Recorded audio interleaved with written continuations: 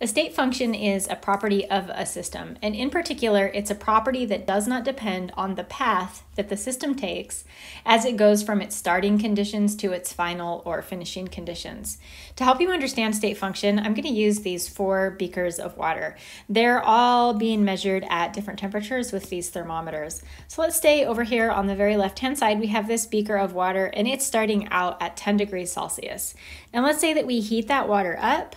Maybe we put it on a hot plate and we heat it up until it gets to a temperature of 70 degrees.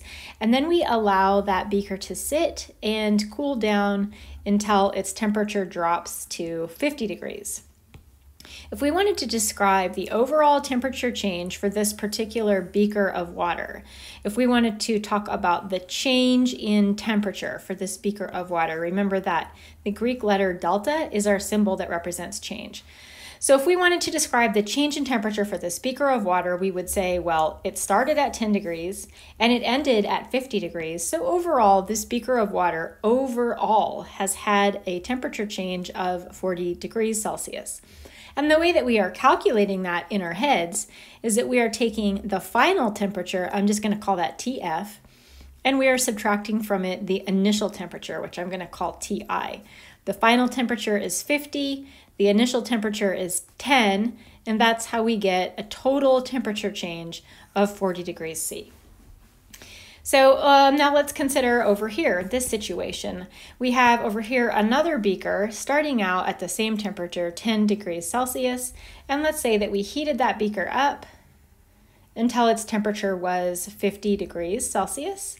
And then let's say that we wanted, again, to talk about the overall total change in temperature for this particular pathway or this particular process.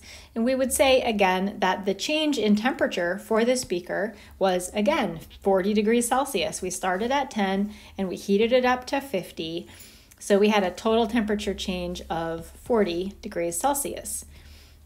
And we calculated that temperature change by, again, taking the final temperature and subtracting the initial temperature, 50 minus 10, which is 40.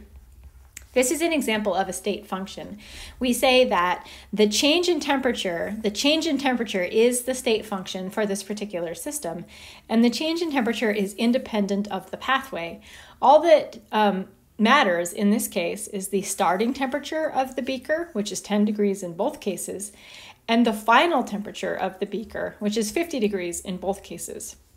And it doesn't matter if we go directly from 10 degrees to 50 degrees, or if we heat it up to 70 and then bring it down to 50.